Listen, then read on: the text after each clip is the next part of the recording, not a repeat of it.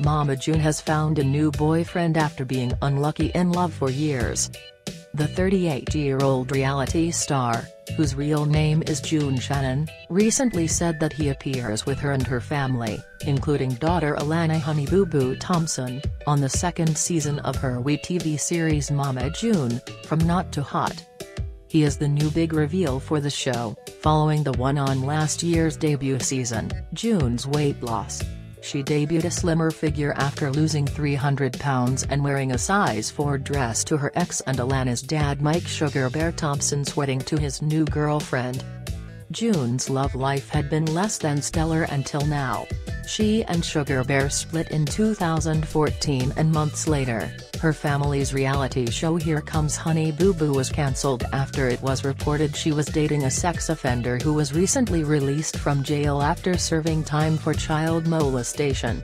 June's now 23-year-old daughter Anna Marie Chickadee Cardwell had accused him of molesting her when she was 8.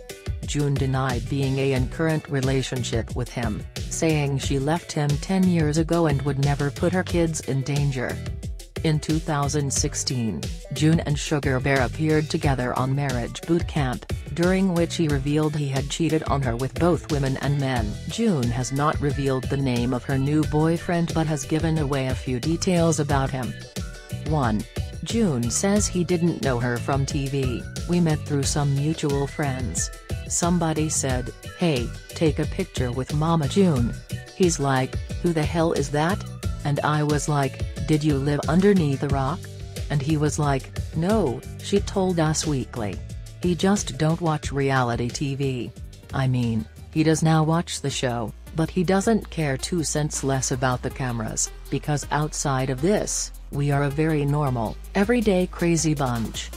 We grew up in the same town but didn't know one another," she told People. "He doesn't care about me being famous, or anything about it.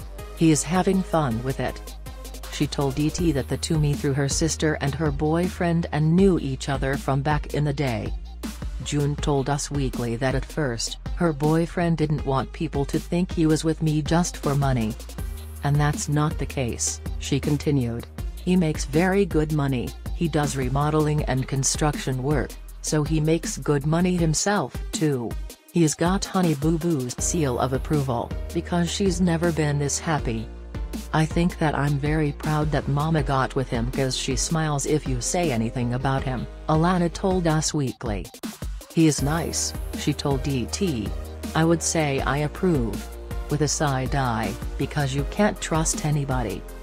3. He's romantic and lights up her life. She's obsessed with candles. He'll just go to somewhere, like Walmart or something, and just go out and get her a candle and she just thinks that's so cute, Alana told Us Weekly. 4. He's got kids too, "We're always with the kids," June told Us Weekly. "There's 8 between us." In addition to Alana and Anna, June also has 2 more daughters, Jessica Chubbs Shannon, 20, and Lauren Pumpkin Shannon, 18. She said both her and her beau's kids get along. 5. June wasn't looking for a boyfriend, who is now her rock. "I wasn't looking for anything.